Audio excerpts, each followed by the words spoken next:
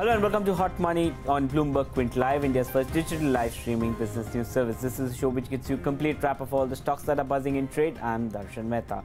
Let's welcome our experts and independent investment advisor Sharmila, Joshi, Avinash Gorakshakar of Joindre Capital, and Kalra of Target Investing join me on the show. Thank you to all for joining me on the show. Today on Hot Money, we'll discuss stocks like the diagnostic space, which is a better bet if you want to bet. You bet taking Dr. Lal or Thyrocare.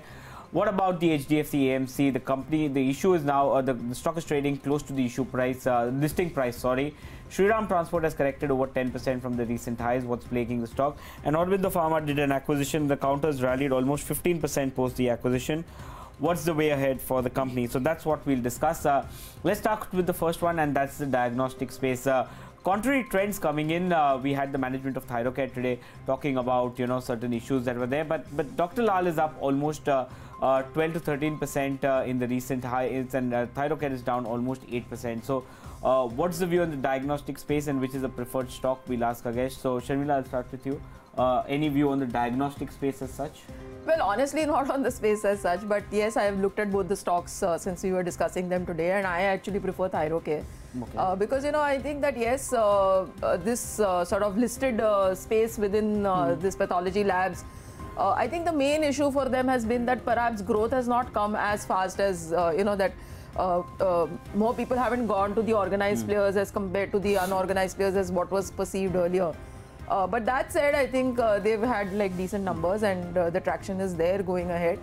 But I think Thyrocare, the only reason why I like it is because they also have this whole imaging business that they can sort of that they have that play within their whatever their portfolio, and I think that's something that is not absolutely dependent on how many labs you have, and you can sort of outsource it and so on, and you can put up more imaging labs, and that has it's a better margin business as well.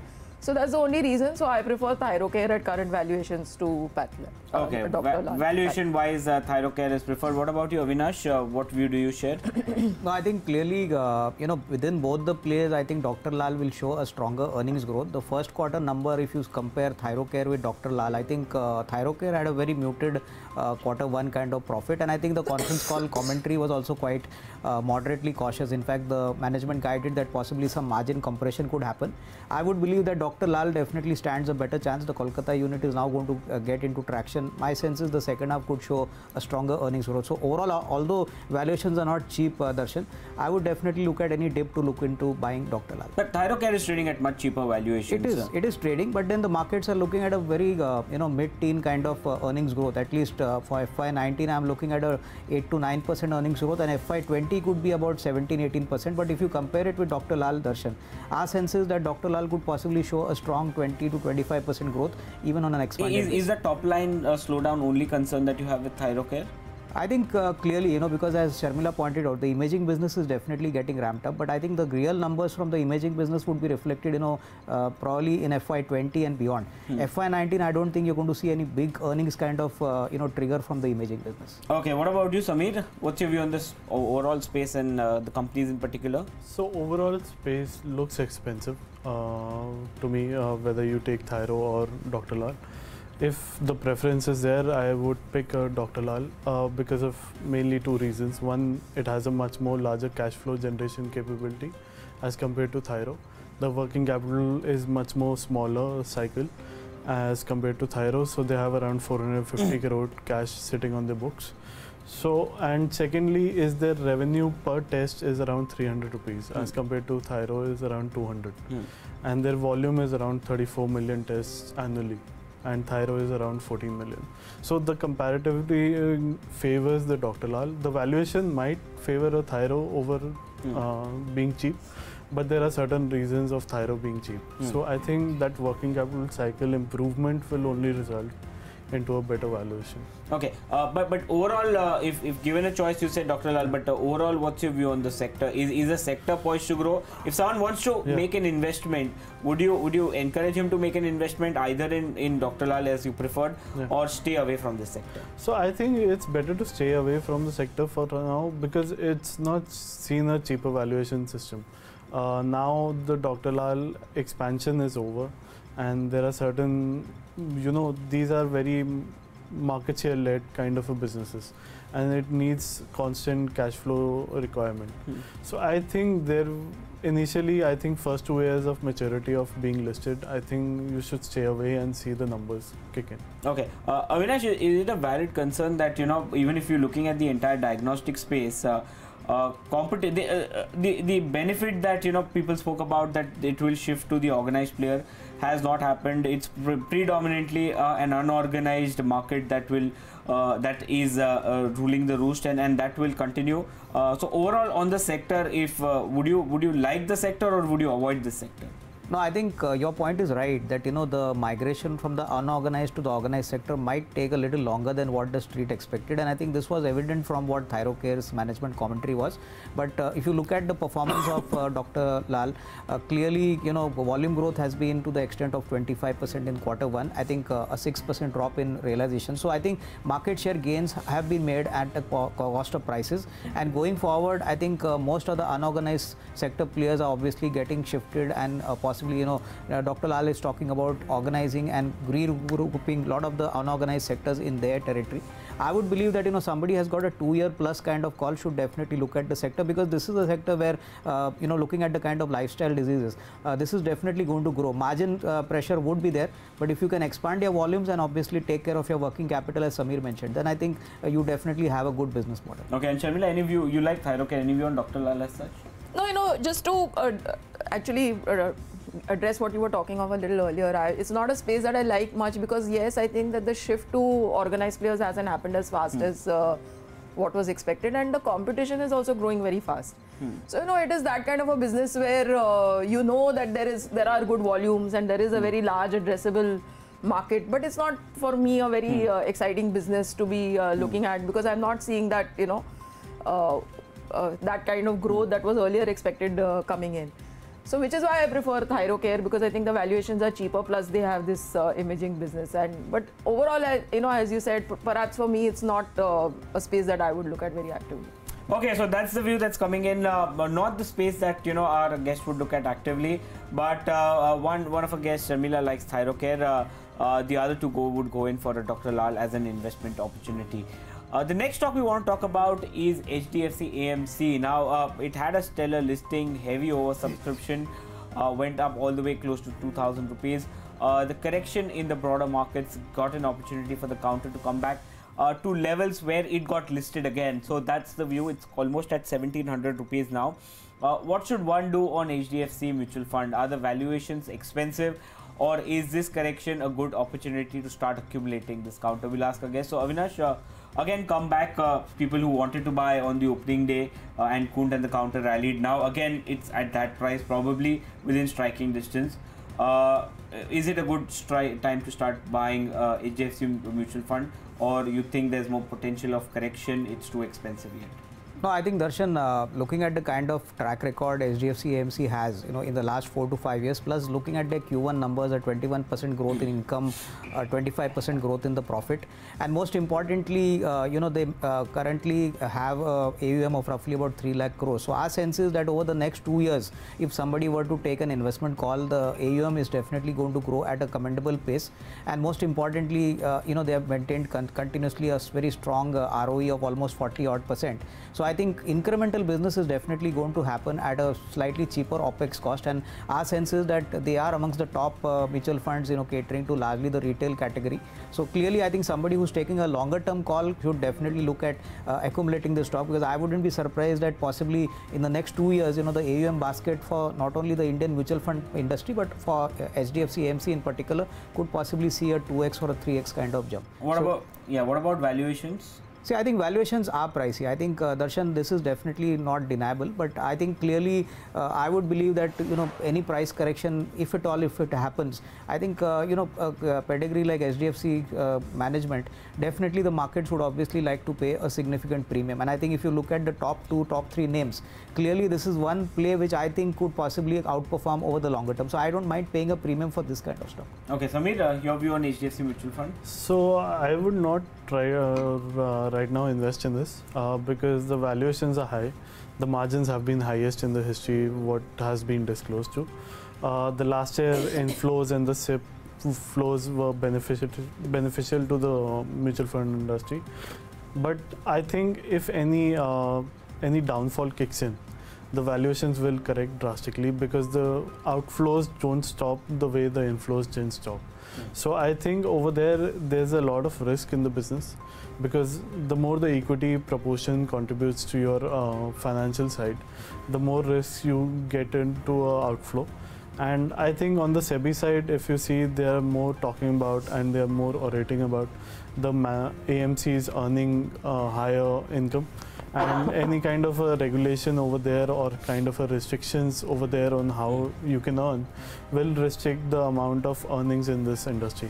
So I think this kind of a valuation right now for this kind of an industry, I think it's not justified. The industry. So are you saying that similar concerns are there for Reliance Nippon also, because that's trading at a much cheaper valuation than HDFC? See, if you see the industry, the concern is throughout.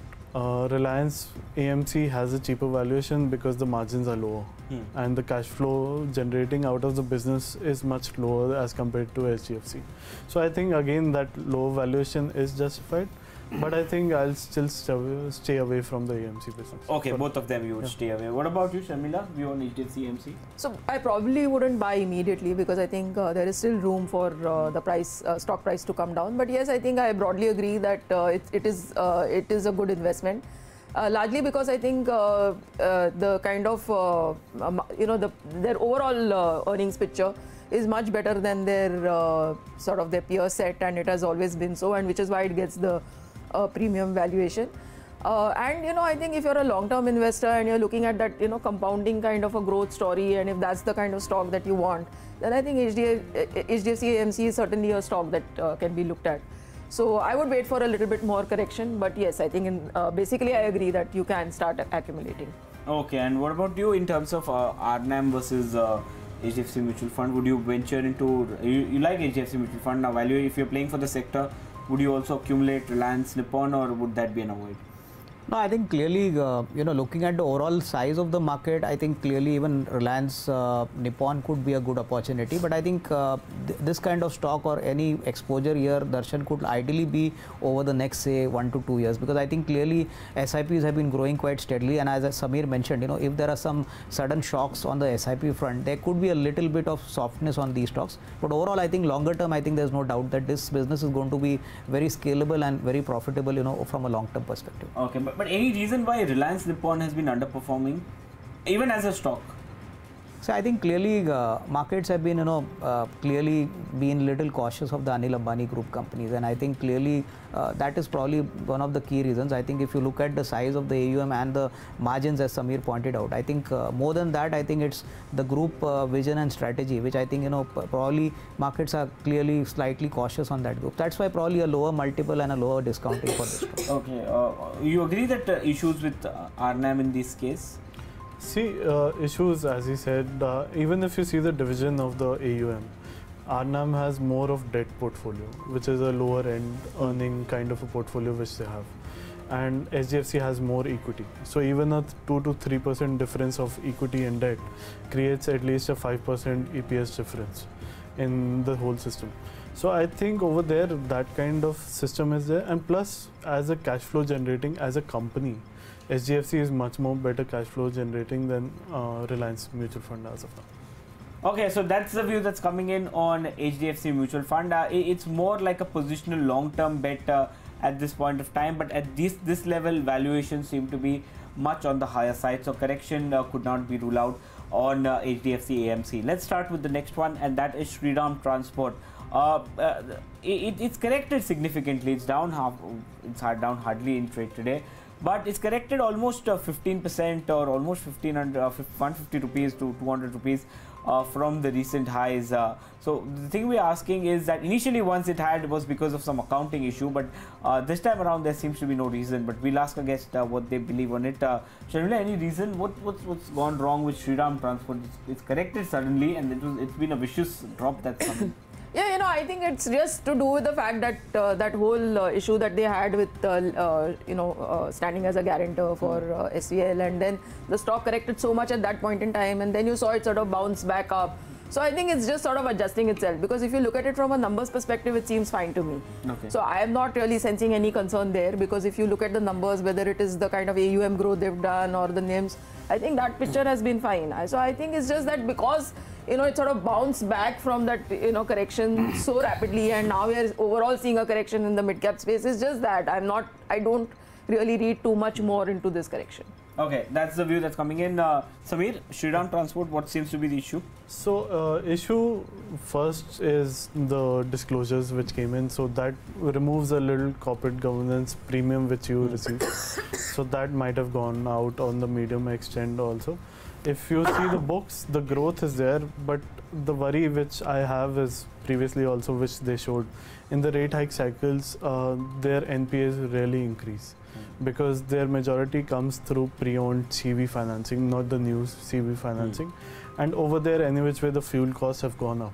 So the delinquencies increase drastically when the rate hikes and the fuel hikes go up. So I think that kind of a relation also sees in the business system. So I think I would stay away even as of now.